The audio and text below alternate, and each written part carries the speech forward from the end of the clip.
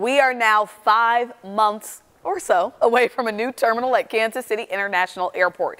We've given you sneak peeks of the progress since the groundbreaking back in 2019 with an exclusive tour at the start of this year. Now we're just a few months away.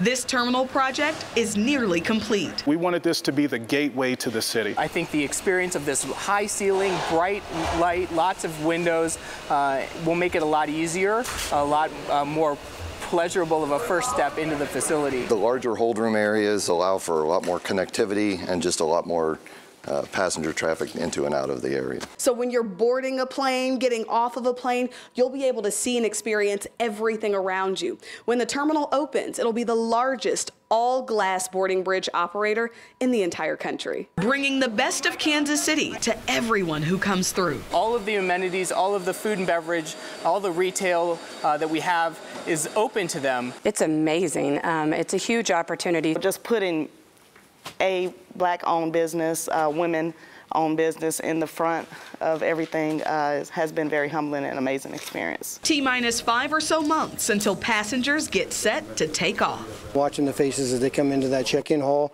with the beautiful art and the great limestone on the walls will be a great pleasure.